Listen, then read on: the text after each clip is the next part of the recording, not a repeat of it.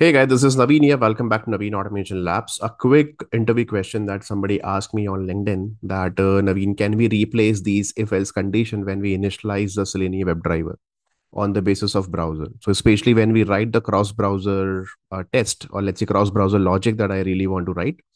Generally, this is just a dummy code. Generally, what we do that browser equal to Chrome, then number of if-else that we write, and then we write the else part here if the browser is not found. Same thing if you really want to use it with the switch case statements also. So let's say this is one simple method, launch browser method.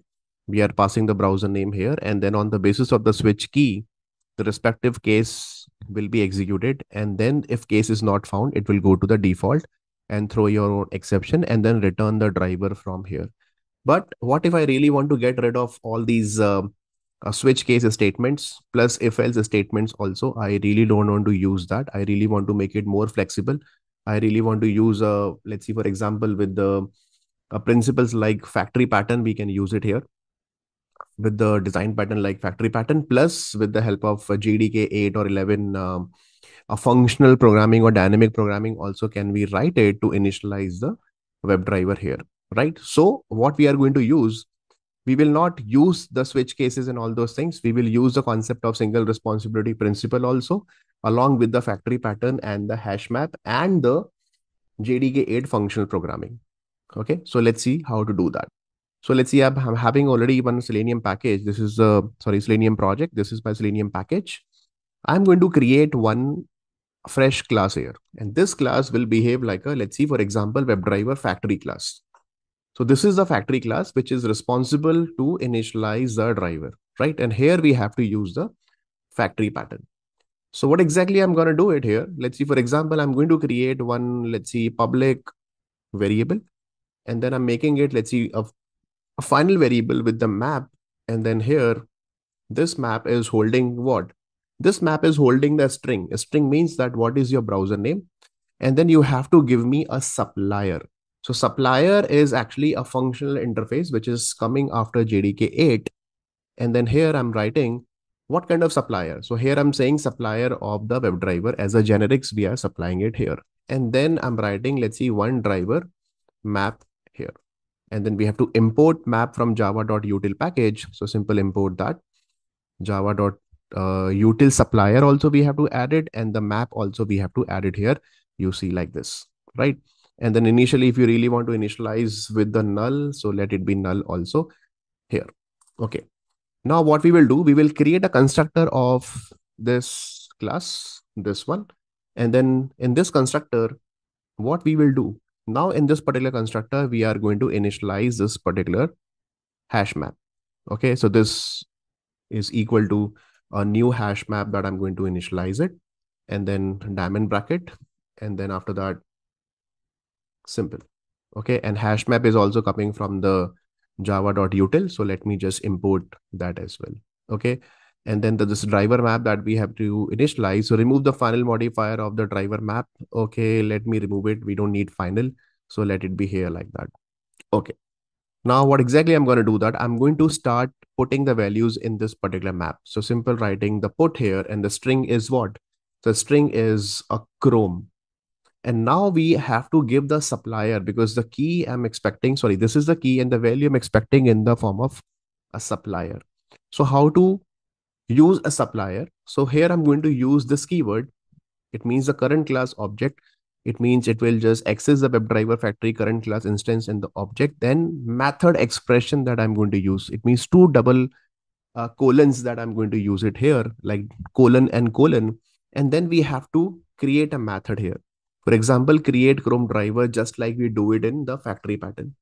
Okay, like this. So obviously this method is not available in this class. So we are saying in this class, this method is available, and no need to create the object of WebDriver factory. Simple use of this keyword and access. This is called method expression, and access this particular method. So it says, okay, let's create a method here. So now I'm going to create a method here. And this method will be private in nature because we are giving what? This method or this constructor, let's see, will behave like a factory for me. And this is the internal factory mechanism. I don't want to give the exposure to the test client. So that's why I'm making it private in nature. I simply say, okay, fine, this will be your supplier, create Chrome driver. And in the create Chrome driver, what do you want to return? In simple, in the create Chrome driver, I simple want to return what? Instead of writing null, I simple say, okay, new Chrome driver here. Simple return that. Okay, that's it. Now in Selenium latest version, we don't need to write any system property, nothing. And then I'm returning the new Chrome driver from this function. And then instead of supplier WebDriver, I simple say, I'm going to return the WebDriver here like that. Simple. So I can do one thing that like this, I can create other methods also. So let's see, now I'm going to create one for Chrome, one for Firefox, one for Edge browser like that. So let's see, create what? Create Firefox driver. Then create what? Create, let's see, Edge driver or Safari driver. And then accordingly, I'll initialize it here. So this is for the Firefox driver and this is for the Edge browser driver. Simple. Okay, let me import all of them. Now I can do one thing, the simple this colon that we have written, and I just need to call it. So here we don't need to write the function like this. You can just simple write this, and then I really want to access this particular method. So now when you see control and click on it, it is moving. So likewise, I can add multiple value and key and value pairs here. One for Firefox and one for Safari, sorry, Edge browser also. So second key that I'm writing Firefox and create Firefox driver. And the third one that I'm going to use the Edge and then create the Edge driver here. Simple. So this is the constructor that I have created here. Simple. Now I'll do one thing. I'm going to create a factory method. Okay. That will be public in nature and only the client, the user will access this particular method. So here, this method I'm going to create, let's see, this is my get driver method. Get driver method says that, okay, you give me the browser name with the string, whatever the browser name, which is you are giving to me, then I'm going to give you what? Then I'm going to use this particular driver map and then dot what? See this. Here we have a method in the hash map get or defaults. Get or default means either you get this or if the condition is not satisfied or the key is not available, we will give you the default value. So here I'm saying what exactly the browser value. So I'm saying the browser value is this. Let's see, someone is passing the capital Chrome also. So immediately I'm converting to the lowercase. If someone is passing with the space also, here I'm writing the trim also. And what is the default? So default what? So try to understand how exactly get or default works. If I'm passing, let's see, Chrome, then browser name dot Chrome will be as a key will be supplied here. But let's say I'm passing Opera browser. Opera browser in the driver map is not available. There is no key like Opera browser. So it will go to the default part. It means it will go to the second parameter here. And in the second parameter as a supplier, I'm passing with the lambda expression that I'm using it here like this. Okay. So simple. I'm passing that if the key is not available, go to the second one. And then with the help of lambda, here I'm writing, if you really want to write just like we do it in the switch case in the default browser not found or something like that, or whatever your default browser, that also you can use it. So let's see, here I'm saying system.out.println that browser not found, something like this. And then whatever the browser that you are supplying, the browser name here. And then after that, I simply say you return null if the key is not available from here. But if the key is available, then do what? Then you simply call the get method, right? Simple call the get method. Get method means on the basis of key, whatever the key that you are passing, the respective value will be returned. It means the respective method will be called from here. So simple method, the get driver method, we have written, and that's it. Now this is ready. So now we have to test it. Is it really working or not? So I can do one thing. Let me just quickly test it. So what we will do, we will create one testng class. Okay, so let's say I'll go to my test, and then I'm going to create a new class here. And the class that I'm going to create, let's see, this is my Google test. Okay, any class. And then here I'm doing what? Here in the Google test, I'm creating my @ let's see, one before test annotation or before method, whatever, it's up to you. And then public void. Let's see, this is my setup method that I'm going to use, right? And then in the setup method, what will you do? Then in the setup method, first I'm going to create the object of WebDriver factory. Why? So that the constructor of this class will be called. And I'm making this constructor public in nature so that anyone can access that. So here I'm making WebDriver factory. And let's see, this is my factory reference variable is equal to WebDriver factory. So what will happen? Let me import that. So WebDriver factory constructor will be called. It will initialize this hash map over here. And then after that, once we get it, I'm just using this particular factory and calling what? I'm getting my driver here. And once you get the driver, you have to supply the browser name because that method is expecting the browser name. And then I'll do one thing here. I can maintain its own private, let's see, a WebDriver reference here, so that if you really want to use a driver for other places, you can use it. And the same driver that I'm maintaining here, I'm storing it here. So that in the tear down method also I can write, driver.quit or something like that. So simple a web driver, and then this method is actually giving me. So once again, the get driver is returning what? The get driver is returning this, and then instead of void, we have to write what? We have to write the web driver here. So let me just simple write the web driver here, right? So the get driver, and then here also we have to write a return keyword because we were not returning it right earlier. Now this is fine because obviously we have to return something. We have to return what? The web driver here. So here I'm writing return whatever the key is available, the respective method will be called and it will return, let's see, the key is Chrome. It will call this particular method, then it will return the Chrome driver from here. Okay, so this method is perfectly fine now. And then again, after that, the error is gone. So driver equal to new get driver, we have returned. Okay, so browser is initialized. Then after that, I can simply start writing my test annotation. And then let's see if I really want to write public void what? Let's see, um, Google title test. I really want to check the Google title. Then in that case, simply use your driver dot initialize your get, and then whatever the URL HTTP is, let's see www.google.com. Later on, you can convert that into a framework also.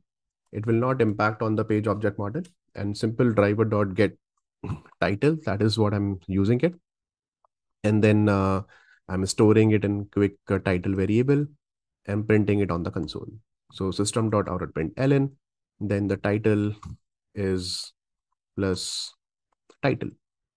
Okay, if I really want to quick write an assertion here, so assert equals the actual value is what? The actual value is title, expected value is Google here. Perfect. And then after that, I really want to close my browser. So here I'm going to write one @ after test annotation. And after test annotation says that public void a tear down method. Tear down method means simple driver dot quit the browser. Okay, so that's why we have to maintain one driver at the class level so that I can use it here. That's it. A simple test that we have written. Later on, you want to add more and more test cases, you can add it. Let's see, is it really working or not? So how exactly it will go? It will call this get driver method, passing the Chrome here. If the key is available, yes, key is available, Chrome key. And then if the key is available, it will not go to the second parameter. It will directly, okay, fine. With this Chrome key, give me its value. So value will be what? This particular value. It means from this class, call this particular method. So it will go to create Chrome driver method and return what? Return the Chrome driver. This is what we do in the switch case statement also, right? And then simple come back here and then run it. So let's try to run it. Run as just ng, and let's see, is it really working or not? So you can see, yes, browser is absolutely getting open, google.com, and then browser is closed, which is absolutely working fine. Title is Google is getting printed on the console. If I really want to quickly check on the Edge browser also, so let's quickly do that and then simple run it. So yeah, the Edge browser is coming, and then you can see the google.com. Same thing, it will work for the Firefox or any other browser that you want to add. You can add it there. But let's see, we don't have any support for Opera browser. So I simply say Opera browser. Then in that case, it should not proceed further. And then it should give me The error here, it says that, yes, browser not found. And it's giving me the null pointer exception. So to avoid the null pointer exception, what I can do, and before returning the null, or I can, instead of returning the null, I can throw my own custom exception here, apply here. Okay. So I simply say, okay, fine, let's see a runtime exception from here. And then I'm passing a message here that, let's see, browser not found, something like this. And then put a semicolon here, remove this unnecessary import from here, and throw and return cannot be together. So remove it from here. Now let's try that again. So just to avoid the null pointer exception, I simply say that, okay, now see, it's absolutely working fine. It says that runtime exception, browser not found here, right? So what do you think about this approach? See this. This approach is having its own pros and cons. Let's talk about the pros. First of all, that better code readability, not unnecessary nested if condition or so many if else condition or unnecessary switch cases statements are available. No, it is more concise, easier to read, perfect, right? Simple centralized configuration where you just simple come back here, and then tomorrow if you really want to add or extend some more browser support, you can just keep adding it and then create your internal factory methods over here. And this is a one single public access. So we will give only one public access to the client. So this is a typical case of encapsulation also here, that public is internally using all these private methods, and we are using the latest feature of JDK 8. This is your functional programming, you can say that. See, we are using the lambda expressions, method expressions, and suppliers, functional interfaces that we are using it. We can do that. Scalability is very important. Not only for this example, tomorrow, if you have n number of switch case statement or if else conditions, you really want to add, let's say tomorrow, 4 more conditions or 5 more cases, it will be difficult to add in the case, in the switch case, because you have to write 4 cases there and you have to change the existing code.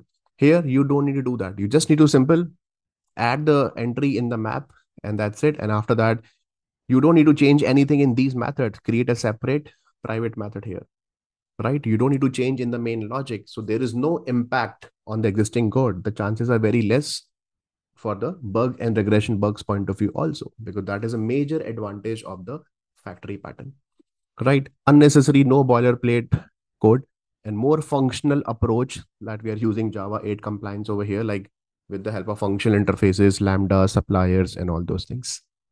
Now let's talk about the disadvantages. The disadvantage here is that, let's see, if I'm passing only Chrome, then unnecessary we have to initialize the Firefox and the Edge also. That is like almost negligible. It will just create an entry of these two key and value pairs also inside the this particular hash map. If you feel it that, okay, yeah. So don't think, okay, number of lines of code that we have to add it, this is perfectly fine. But you see that here, 3 major things. First of all, that it's following the single responsibility principle, that this class is responsible for a specific work only, and typical factory pattern that we are using it here, right? Not a typical or classic factory pattern, but it's a enhancement of the factory pattern with respect to functional interfaces or functional programming. We are using it here because supplier is what, a functional interface, right? We're using the, along with that, we are using the JDK 8 compliance also, like Lambda and everything. We are using it here, and then it is more scalable. Okay, I can easily scale. Tomorrow, more and more browsers or more conditions are coming or more browsers are coming, I can easily scale it. So this is scale it, and plus less, very less boilerplate code that we have written, and it looks more and more readable. That is also very important here. It is actually more readable here. Perfect. So I hope, I hope you like the solution. What do you think about it? Put in the comment section. Can we improve this? Yes. If you have any suggestion, feel free to write in the comment section, right? Every method is having its own responsibility to perform the certain action here. So what do you think about this feature? Let me know in the comment section. I'll see you in the next video. Till then, take care and God bless you all.